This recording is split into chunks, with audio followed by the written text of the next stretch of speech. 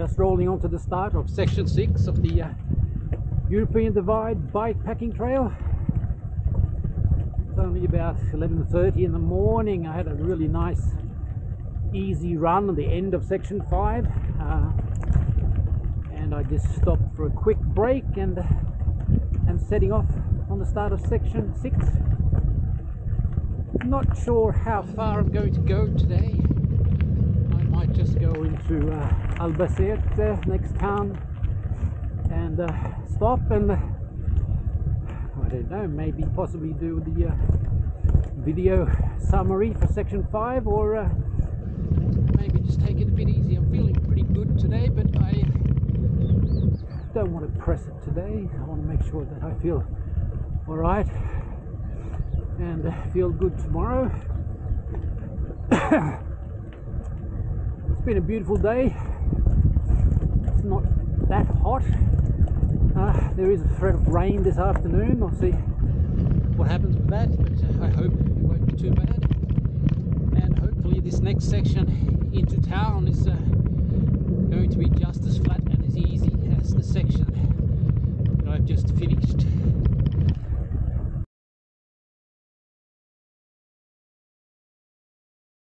I'm leaving Balazote on the start of the second day of section 6 of the European Divide Bikepacking Trail.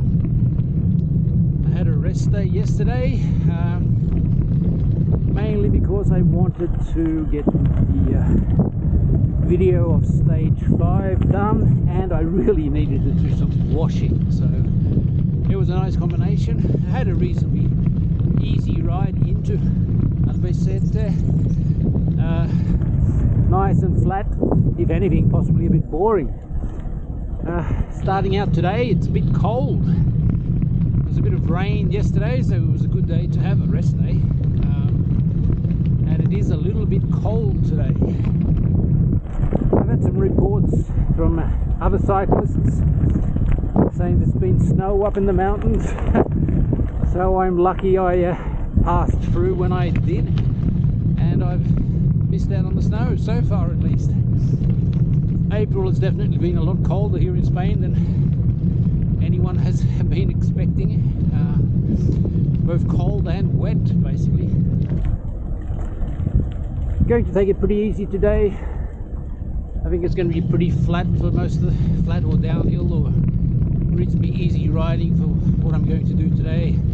Probably only do 50 or 60 kilometers. And now before we start a little bit of climbing, I'm not sure, I haven't really looked at the map, but it looks like I'm going to be following a canal, and so it should be pretty flat and easy riding, and hopefully it'll be an enjoyable day.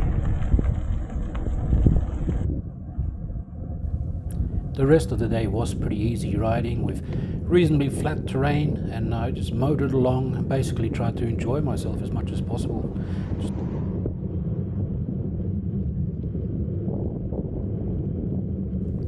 The terrain varied between some pretty good cycle tracks. There was also a fair bit of double track stuff where they were basically tractor roads, but it was reasonably easy going, even though it was a bit muddy sometimes.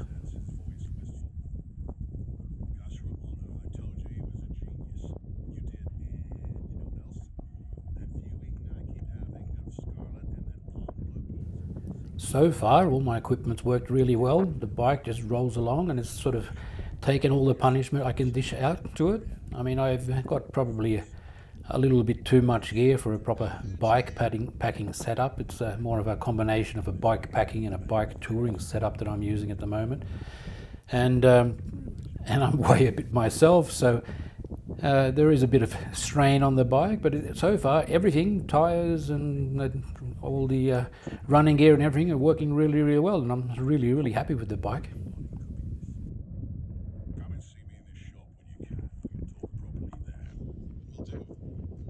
Have fun. Looking at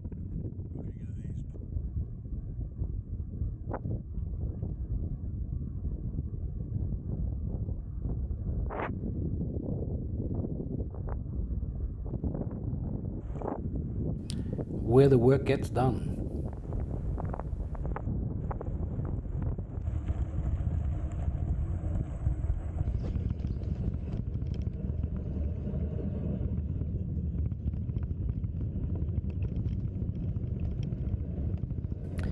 Most of the tracks so far have been pretty flat, but there were a couple of downhill runs into river valleys, and in one of them there was a couple of switchbacks down to a river valley with a nice bridge spanning the bridge, and a climb up the other side, which was a little bit tougher naturally.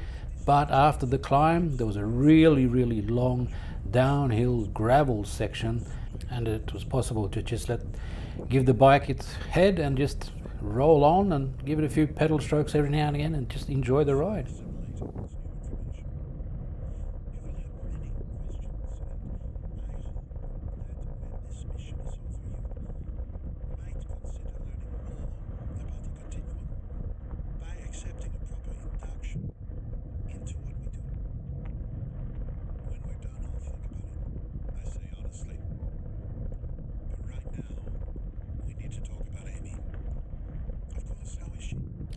If you listen carefully, you can hear my audiobook going in the background. For the last couple of days I've been listening to a few different audiobooks, and I just put the iPhone on loud and listen to it, and it works really well because most of the time there's no other people around to disturb. So you know all this. My life is just a script to you. Not at all. Only I like. Just started day 3 on section 6.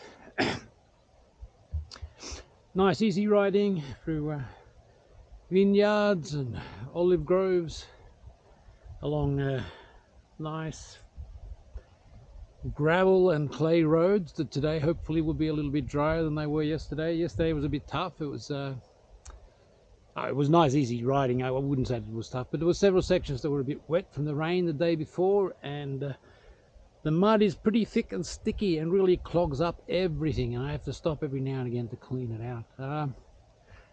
Mud guards wouldn't work along this section when it's wet, that's for sure. I'm glad Betty is basically a mountain bike with plenty of clearance, even with the 2.2 tires that are mounted on it at the moment, so it works out quite well. But even with this setup I need to stop and clean it every now and again. It's been a little bit cool. It's a bit cloudy and there's a threat of rain today, so I'll just keep going and see what happens. But it's nice riding, beautiful countryside, and yesterday I passed through towns every now and again, pretty often actually. I'm not sure about the route today. It'll be a little bit more away from the towns, I think, but I'm not sure. I think I've got about 80 kilometers left on section 6. I'm not sure if I'm going to do it all today or if I'm going to just take it easy and take it as it comes, but it's going to be a nice day of riding.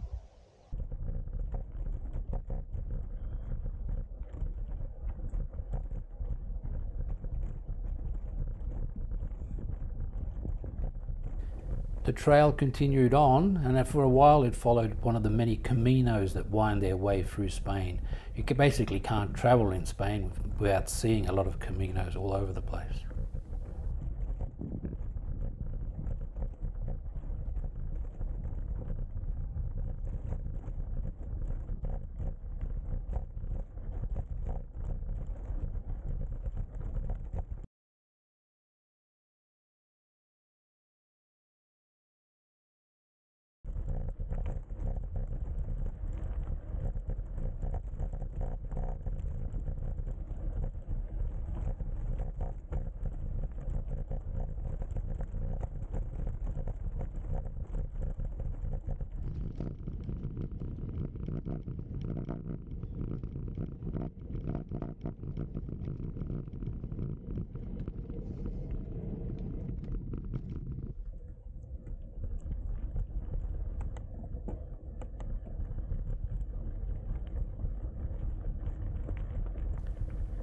There was some nice riding along both gravel roads and some tarmac as well, and I rode on and probably did about 50 or 60 kilometers before I decided to stop, and I actually stayed and had one more rest day just to stay out of the rain, because it started raining in the afternoon and the next day was going to be even more rain, so I decided to try to stay dry and enjoy myself rather than force myself to continue.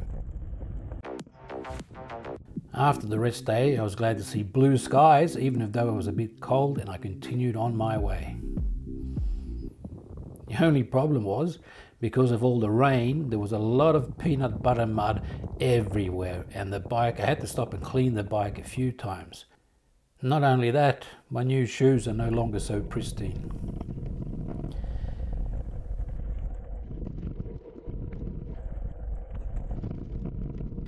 Then followed a really incredible single track downhill ride down into Casa Bajas.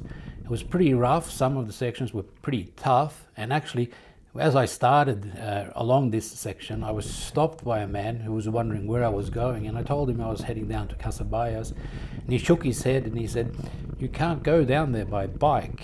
And I said, "Well, I've got a trail here that says this is the way I should go."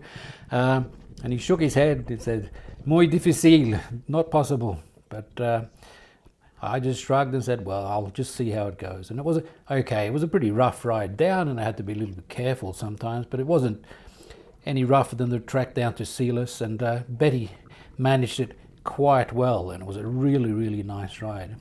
I'm showing it here sped up because I just didn't want to cut any of it out.